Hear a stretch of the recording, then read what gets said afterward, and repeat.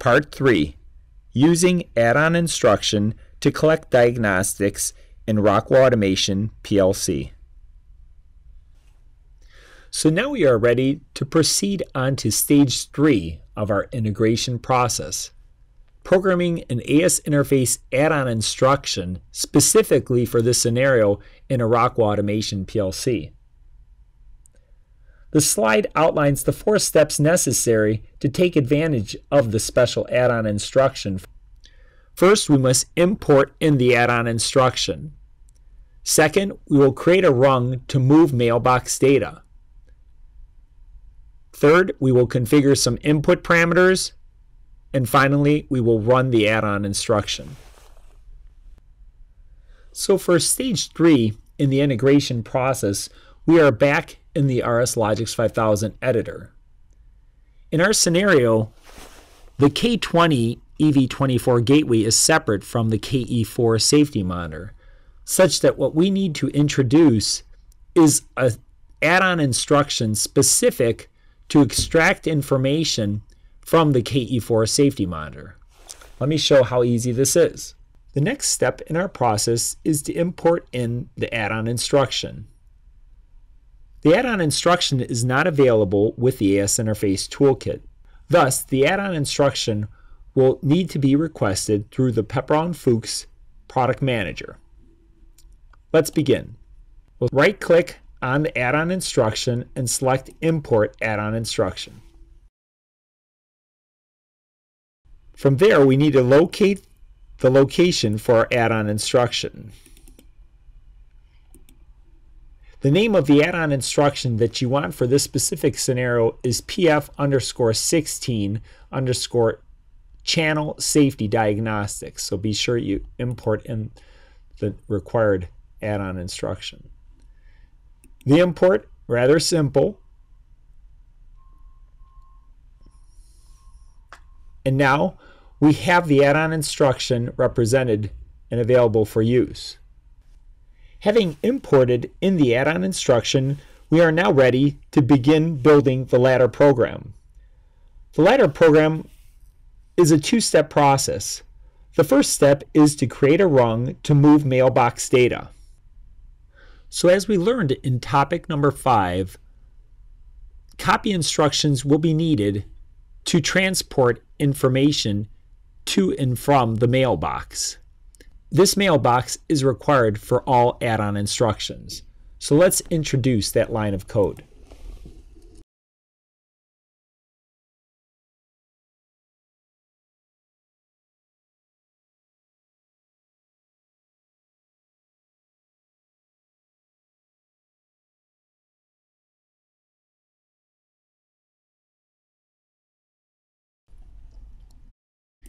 Next, we will create a new rung and add our add-on instruction that we imported in.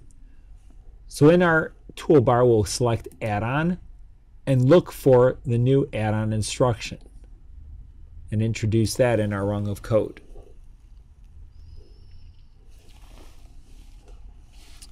With this add-on instruction, we need to define the name. In providing the name, we want to make sure that we create a new tag for our structure of the add-on instruction, and that allows some of the other parameters in the instruction to be populated. Our mailbox in and out will be what was defined above. And then we have a new parameter called index colors. This will be very interesting as we go online with the instruction to see the value of our index parameter. Here again, since that parameter does not exist, we need to create it, a new tag for it. And this allows our rung of logic to be validated. All the parameters are populated associated with the instruction. To have some control over the instruction, we also want to introduce a trigger bit. This allows us to trigger the instruction when we want an update to occur. And since our trigger parameter does not exist, we'll create that as well. At this point, we have completed stage 3 of our integration process. Now we are ready to download our program to the PLC. So before we download our program, one important parameter I overlooked in the add-on instruction is the safety monitor address. In Simon Plus, we programmed a base address of 14 for our safety monitor. Thus, our add-on instruction needs to have that also represented. So let's download our program to our controller. At this point, as we go online with our program, we immediately notice that we have a healthy communications with our gateway, and we're ready to trigger our add-on instruction. However, before we trigger the add-on instruction, I want to introduce a few additional windows in our arrangement. Here we have all the active screens necessary to conduct the live demonstration. In the right-hand side, we have the Logix 5000 editor with our add-on instruction. In the upper left corner, we have the Simon Plus program, which is active in our KE4 safety monitor. In the lower right corner, we have the user manual for our KE4 safety monitor. The page I have zeroed in on is page 36, because this allows us to diagnose the status of our safety circuit for the various conditions to our OSSD. Let's begin the live demonstration. So initially, our safety circuit is active and all in a green state. What we are going to be monitoring is the state of the OSSD1, because this is what we've represented in our safety circuit. What we will do next is produce a stop condition on the safety circuit. So Connie will press the E-stop, and at this point we need to trigger our bit for our add-on instruction. What immediately becomes evident after the done bit has been set is our OSSD state is now at a value of 4. So as we look down in the user manual for our state of a 4, it is indicating it's a red permanent lighting. Our safety circuit in Simon Plus also reflects that our state of OSSD is also in a permanent red state. So what we have done here is we've allowed ourselves the ability to monitor the state of the OSSD in the add-on instruction without having to go to Simon Plus directly to see that state. So next, what we want to do is release the E-stop. In releasing the E-stop, our Simon Plus program has changed state again. What we want to do is toggle our add-on instruction and see the state for our OSSD1. At this point, the state is at a value of 2, such that as we look on our chart in the user manual, we see the continuous yellow being noted as 2 and also representative in our safety circuit. The last step to reset the circuit completely is to press the 2-button red LED. In doing so, our OSSD changes back to a green state. And after toggling the trigger bit of the add-on instruction, we see now that the state of the OSSD is back to 0, and this is our green permanent lighting, our output being on. So now we saw the value of the add-on instruction in having the ability to monitor the states of your OSSDs in your safety circuit. I wanted to show an additional parameter that is very useful also to further help in diagnosing your safety circuit. Earlier, we spoke about the index parameter. The index parameter is something that also is very useful in further helping you troubleshoot the safety circuit. As we click on our program tags, the index parameter is noted as an array of tags. The size of the array could vary based on how complex your safety program is. If we put these in a monitor state, what we observe is all the various indexes noted. In our safety circuit in Simon, recall back, we had one workspace configured. This workspace consisted of 3 devices, an E-stop, a monitored start, and a stop category 0 output. each device has an index associated to them. The e-stop had an index 0, our monitored start push button index 1, and our OSSD index 2. As we look at this parameter, we could see it has values in each of these locations. For our e-stop, we have it at 0. The perimeter of the e-stop is highlighted in green. The green in our chart from our user manual for the KE4 indicates that this is a permanent green lighting associated to that device. Our index 1 device is surrounded by a yellow color. And as we look at this device, in our chart, a yellow is indicated by a value of 2, a continuous yellow. This is reflected in our PLC program as the value 2.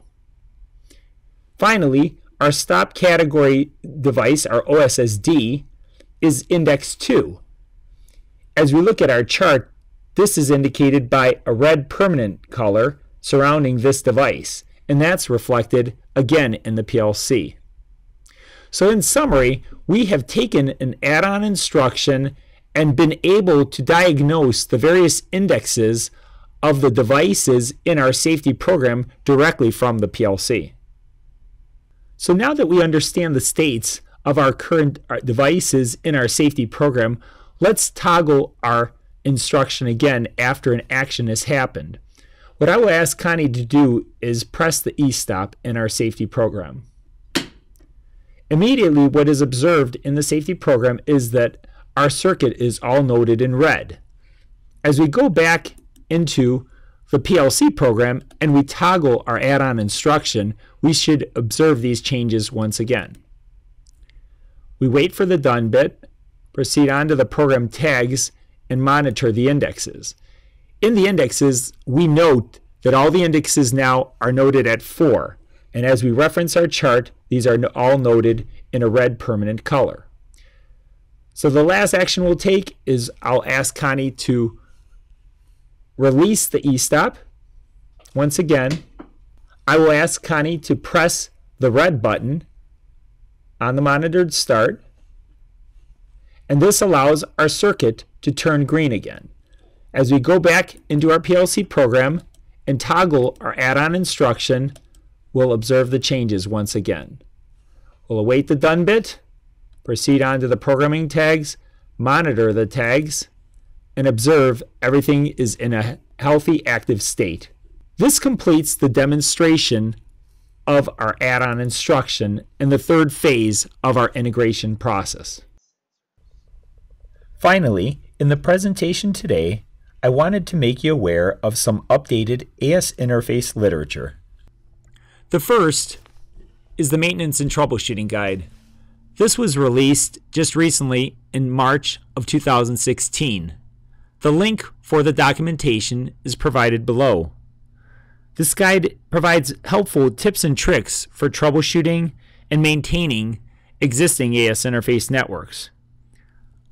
I encourage you to use this guide because it also includes some helpful links to some YouTube videos that may help further in your maintaining and troubleshooting of AS interface networks.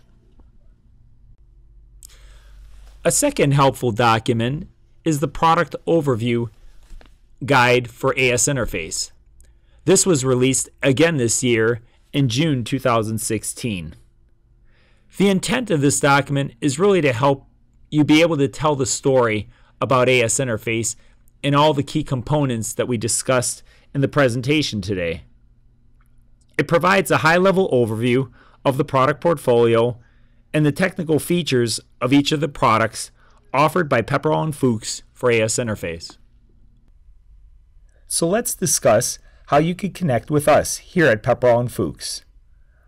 There are 6 easy ways this is possible.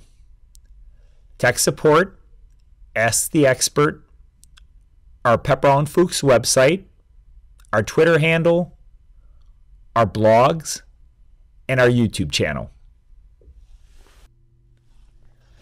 Thank you for coming to the webinar today. Included on the slide is my contact information. I encourage each of you to keep in touch with me on any questions, concerns you may have on AS Interface. Thank you.